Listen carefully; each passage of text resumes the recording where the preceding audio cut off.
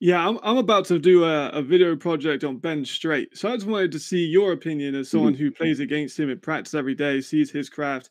He's an all-star mhm, player, but I don't feel like people know what mhm, he's really good at.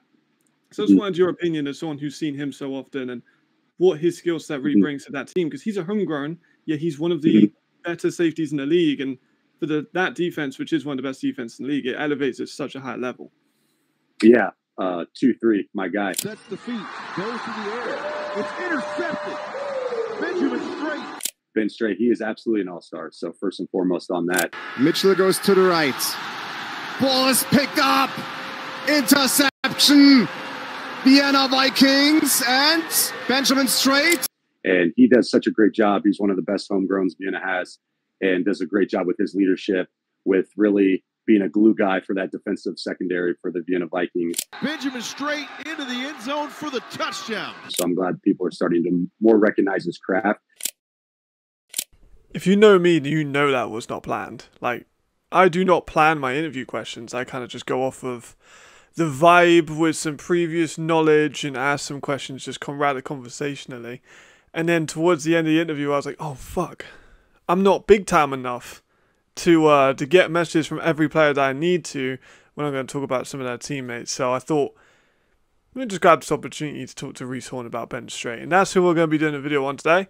Ben Straight's just made it to the final of the ELF, which is coming up in a couple weeks' time. I'll link the actual date and everything in the description if you want to go buy a ticket. So you're going to want to go watch on Game Pass. I'll link both of those in the description.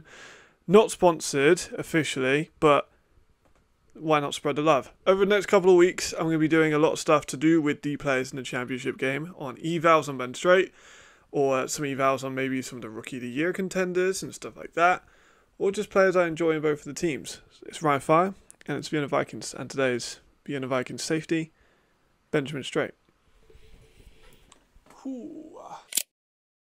In terms of our charts, they didn't really show us anything we didn't already know. We know that Benjamin Straight plays majority safety. We know that he favours left side. We know that he doesn't play corner or linebacker unless they're pushed against the goal line he's forced to. In fact, in multiple games I watched, I only saw him line up a corner on one time. So this didn't really tell us anything we didn't already know. So not crazy important, but definitely worth mentioning. 2 for fucking 2. 0 problems.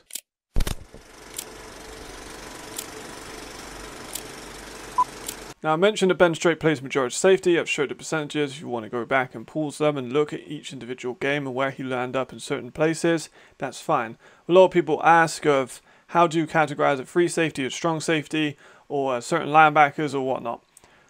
It matters where they start when the ball is snapped. As you can see, starting from the 6 yards, we have the strong safety alignment. Anything after 8 starts going into free safety, but if they're a little bit deeper, they go into the free safety left, free safety right. And this is majority where Straight operates. Again, Straight is here on the snap. When he starts, his position, where his feet are, is where we will be allocated.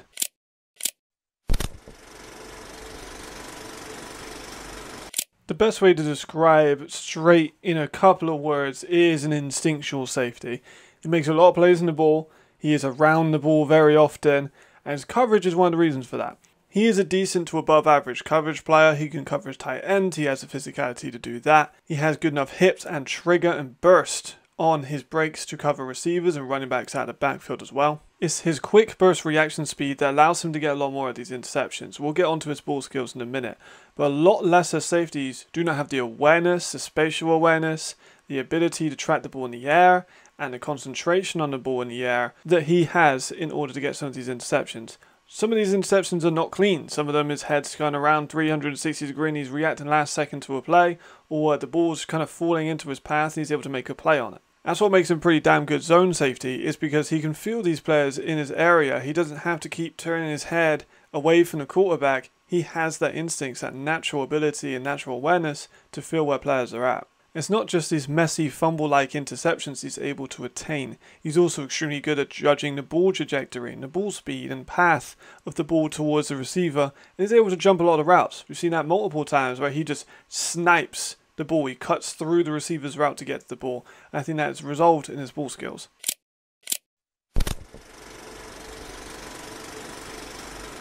I touched briefly on this trigger in the last point because I want to leave it to this. His trigger is among the best in the league in terms of his position. He reacts extremely quickly to run or pass situations and is able to get into the correct positions to fill gaps and to make the aforementioned plays on the ball. And it's this aggressiveness when it comes to his hand fighting which allows him to make so many breakups. It doesn't matter if the receiver is bigger than him, if he's on a tight end, or if they're a little bit a step ahead, he's going to be very active at the catch point, and that separates him from a lot of other DBs in this league. Combine the trigger, the aggressive hands, the ball playing ability, the instincts and the coverage, and he is an absolute ball hawk when it comes to getting the rock.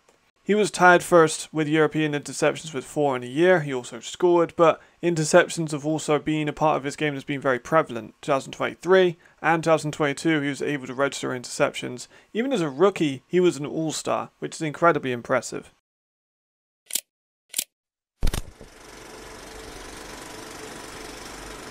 Now this one might be a bit decisive, but Ben Strait is not an elite tackler. Now he does have instances where he's able to wrap up successfully, able to get to the running back, make some good tackles and affect the line of scrimmage or become the last man on the player that's received the ball. He also has no doubt in coming into the box and putting his nose into places where a lot of other defensive backs wouldn't be comfortable. However, sometimes there are technical parts which he'll get wrong. He'll kind of storm right past running backs or ball carriers at some points, gets a little bit overzealous sometimes, doesn't go as low at other times as you would want him to.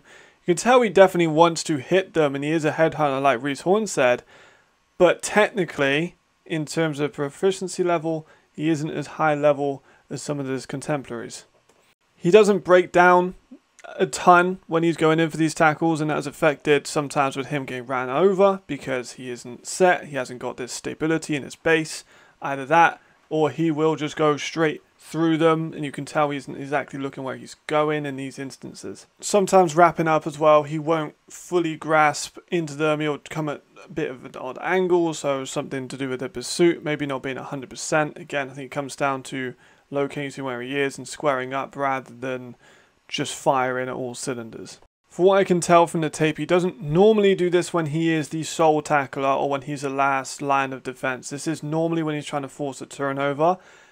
But 9 times out of 10, I think coaches would prefer reliability in the tackling aspect.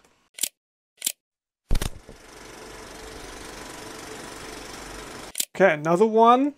A little bit controversial, I think. But Benjamin Strait is a good athlete.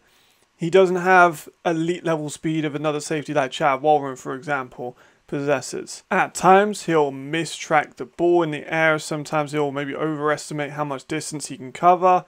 In the rack yardage, he won't storm down as fast in his open space. Again, his trigger is good, but closing distance, kind of like I said about Flamil Zimon, isn't elite level. And kind of like other safeties I've looked at on this channel, he isn't really required to go hash to hash. Usually he will be on one side. He very little played in the middle and was required to go hash to hash. When we saw him against people like Tekadam, who had the speed advantage on the outside, they were able to outmaneuver him.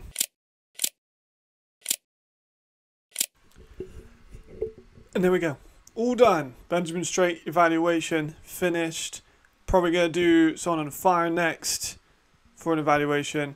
Not sure who yet, but if you have any suggestions, let me know. That should be good. Other public service announcements. I'm trying to get to the game. Quite a lot of people have asked me if I'm going to the game.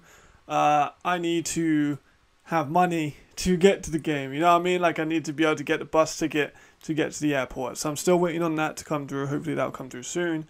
Speaking of which, memberships. If you want to get memberships, this video is going to be out today, which is like the fucking, I need to check for my phone then, but I record them on my phone, which is I think the Wednesday, and then this will be available publicly on the Thursday. So if you guys want to pay for membership, it's about £1 a month, go for it. Early access to videos and whatnot, just trying to diversify the channel a little bit, give some people who want to support a little bit more reason to do so. So that's everything I've got. ELF Live on Thursday is going to be moved to the weekend, and then championship game, which is going to be good. Like I said, all the stuff linked in the championship game down below, and that is, I think, all I've got. Masters next week, I think. I don't really know. The university haven't really told me what's going on with that. It's been kind of stressful, but I guess we'll find out. I'll rock up and sit in the center. I don't fucking know what I'm going to do with that. It's a problem for another day, but I guess we'll find out.